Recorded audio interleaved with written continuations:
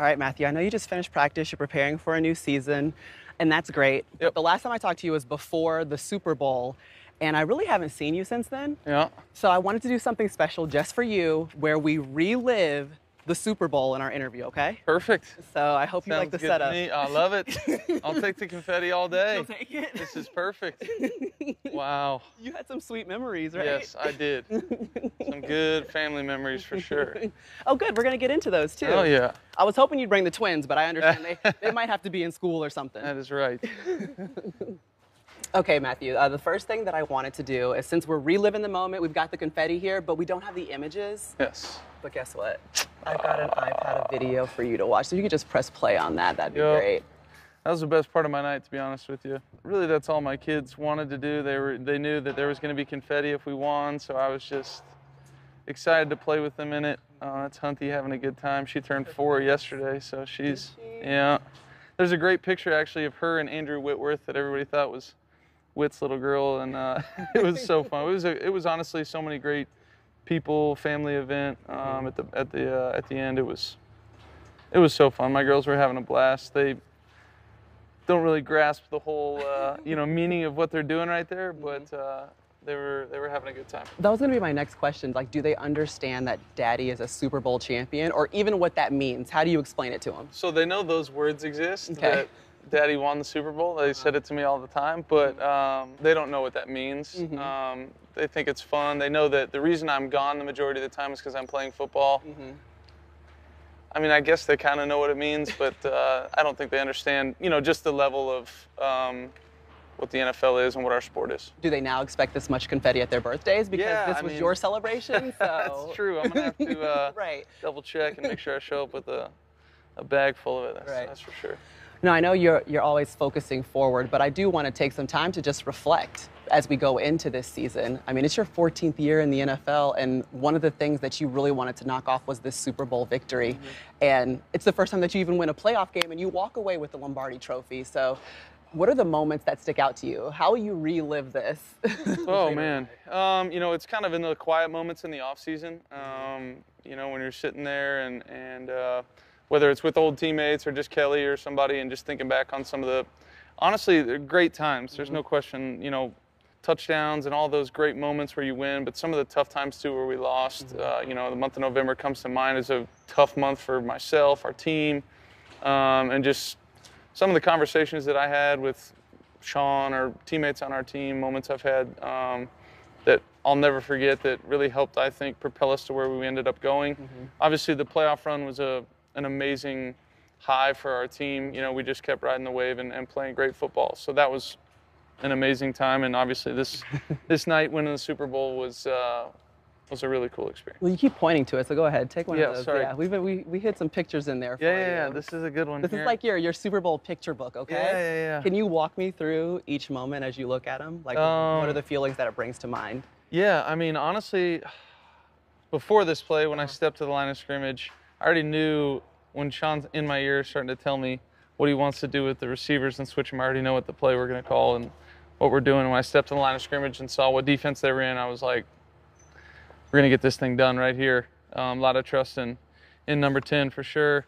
And up on that stage was a really, really fun time. I imagine we're waving at probably my family, probably Sean laughing at Hunty, because he always is, and we all are. So, but it was a that relationship though, because it's like a little bit of a power couple situation. I'm not gonna lie, but you two coming together and remaking this offense that leads to a Super Bowl championship. I mean, that relationship had to be strong. Yeah, big time. And when I was talking about kind of some of the tougher times that we went through as a team, we were able to lean on each other, and we say, hey, it's a lot, but it's not too much. It's not too much for either one of us. We got to go out there and lead these guys, do what we're supposed to do, and just it's quarterback and a head coach of a football team. It's two of the more unique positions on the team that receive a lot of credit, a lot of blame, a lot of pressure, all these things. And so being able to have somebody that and trust and believe in and all that kind of stuff is a huge thing. I know for me as a quarterback to have that in a head coach, and I think it's vice versa for him as well. Right. There's one picture I really hid. Yeah. because I'm not leaving my girl out. That's what's not going to happen, okay? We're going to talk about Kelly because she's the real MVP. Yes, no question. Such a special time. Just a lot of, this one kind of brings it into, not just last season, but just so many years of her being by my side and helping me through some lean years in Detroit, and then obviously, supporting me all the way through last season, through the playoffs and everything, and being able to celebrate that with her was really cool. Mm-hmm. Have you watched any of the film back? Have you watched the game? I haven't watched it front to back. Really? TV copy, not in its entirety. I've seen some cuts and some excerpts from it, and it's whenever it comes on, I'm kind of drawn to it, but I haven't seen it front to back. TV copy, I probably need to do that at some point. Is there a reason why you haven't? Not really, to be honest with you. It was just like a whirlwind afterwards, and never got around to it, I guess. But I remember the game. I remember what happened. So I've seen the TV, the all 22 cut that we get. Seen some cool highlights and some mic'd up stuff. That was a cool thing. A lot of guys were mic'd up for the game, so being able to get that content was really cool. Mm-hmm. What was the coolest moment afterwards, would you say? Some of the things you just said has been a whirlwind since then? Yeah. What are some of those things? Really just getting, time to spend with my teammates. I think the ring ceremony was something that was really cool. It was the first time that group had been back together since that night, really, as a whole. Mm-hmm. And guys have moved on to different teams, and it looks a little bit different around here. We've added some new pieces, but to get that old group back together and celebrate, see the rings, do all that kind of stuff was a fun time. I've never been prouder of a human being than when you stopped your speech and Southern Hospitality by Ludacris pops on. I was like, well done. Well done, Matthew. Yeah, I was having a good time. That was an early morning start for me, but it was a good one. Are you ever going to drink 1942 again? I don't know. That's one of those it's a tough one to live down, to be honest. So they sent me a bunch of bottles, and I was like, not right now. I need some time. Now, where do we keep the ring? What do we do with it? It's at my house. Mm-hmm. I'll figure out something fun to do with it. It's huge. Yeah. And so I don't really know where else to put it, but leave it in its box. I certainly can't wear it around and look normal. So. So as we do start to look into this season and you're entering your 14th year, what's different about Matthew, or what is exactly the same other than, Super Bowl champion is now on your bio page? I mean, I feel like a lot is the same. I feel like I still have, in my mind, every time you step on the field, you got to prove yourself. And, I think that's my attitude. That's our team's attitude. Just because we won the Super Bowl last year, we played this way or that way, doesn't mean we're going to go do it again. We got to go out there and earn those opportunities. And that's kind of how, I go about my business. And I feel like what has made, my career as long as it is feeling that same hunger every single year to go into it and prove people either right or wrong. And I'm excited about it. It's a fun opportunity. It's a new team. Every season, we have a lot of same guys coming back, but there's some new faces, and every team is a new team. Get to know the fabric of that team, what makes, that team go, and be able to try and push that and see where we can take it. Do you have your thumb on what it is this year, like what that fabric is? Not yet. I think you start playing games together. Practice is a great way to kind of test each other and all that, but when you get in the foxhole on a Sunday and you gotta find a way to get a win, and I think that kind of naturally comes together on its own on Sundays. Okay, so we talked about the things that are different about a team, but one of the most consistent things is Matthew Stafford and Cooper Kupp.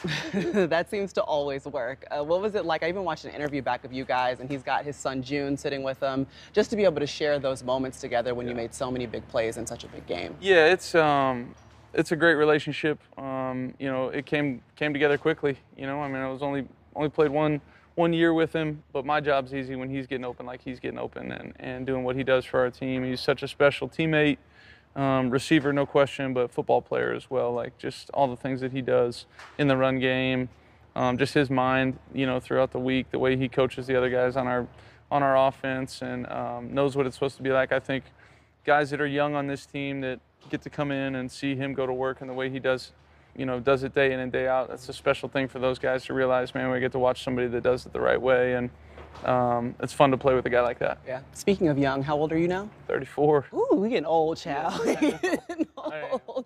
But with that comes aches and pains, and you've played through so many of them. Yeah. How do you consistently continue to prepare your body to play for every season? It gets tougher and tougher every year, but it's a fun process, and you know, sometimes you have, you know, tough moments and tough weeks, whatever it is. But my biggest thing is I'm not special for hurting. Everybody on our team is hurting in some way, and you know, especially during the season, finding a way to be out there on Sunday, I think, is such a huge thing at the quarterback position for a team. So do everything I can to try and be out there. I was able to do that last year. I hope to do it again this year and for a bunch of years, you know, down the road. But it's not always easy. So have we overblown your elbow issue? I don't know. I don't really pay attention to who all was talking about what, but all I know is I can go out there and function and play at a high level and do all the things that I want to do. Do I feel like I'm 21? No, but that's okay. Okay. Now, when you run back out on the field in SoFi, you're taking on the Bills, it's a Thursday night game, you're kicking off the season, coming off of a Super Bowl championship. Yep. What do you think it'll feel like when the lights hit your helmet? It'll be great. It's such a great place to play. It'll be fun. My brother-in-law actually coaches for the Bills, so it'll be a little family affair. Yes. Try to, you know, have a little friendly wager maybe on the game, but it's going to be exciting. You know, football will be back, and what everybody's craving is some NFL football, and we'll be able to give it to them.